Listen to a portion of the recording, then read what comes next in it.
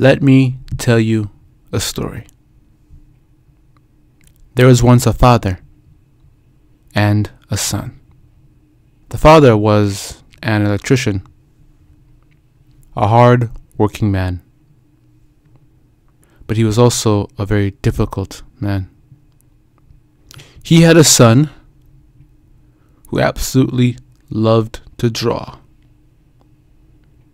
The son was also a fun-loving boy, but he always had problems with his anger. One minute he'd be all smiles and the next he'd be upset. One day a girl that he liked followed him home after school to find out why he was always so upset. When the girl got to the son's house, she waited near an open window. After a few minutes, the father came home.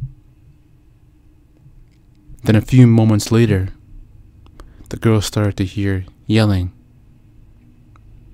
And soon after that, she could hear items breaking. She then noticed the boy go to his room. The girl crept closer and looked inside the boy's room through another window. What the girl saw shocked her. She saw several holes around the boy's room. These holes were made by the boy's fists. The son would punch holes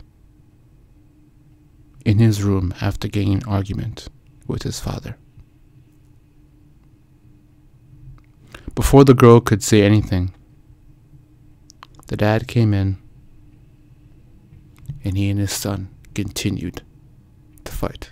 The girl knew that the son got his anger from his father.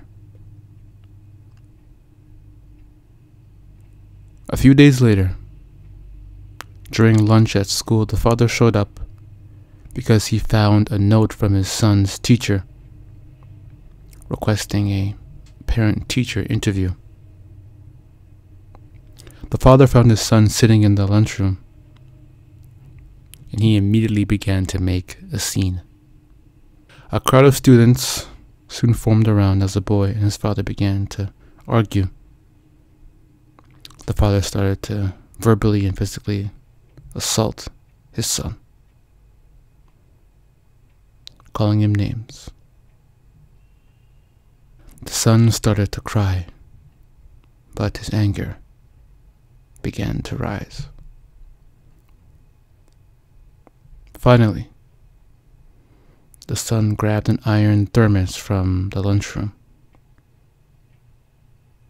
and used it to smash his father's head in. He continued to do so until there was nothing left but a bloody mess. The crowd went silent. The police soon arrived and assessed the scene.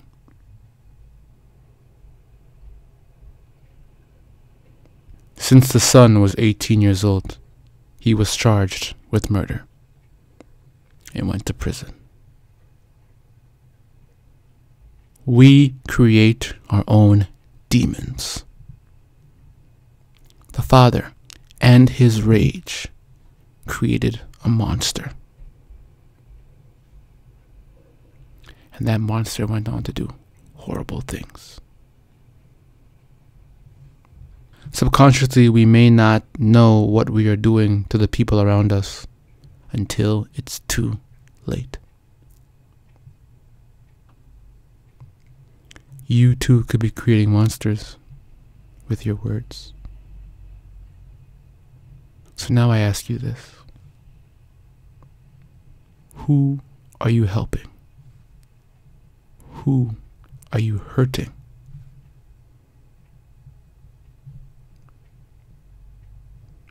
And what are you creating?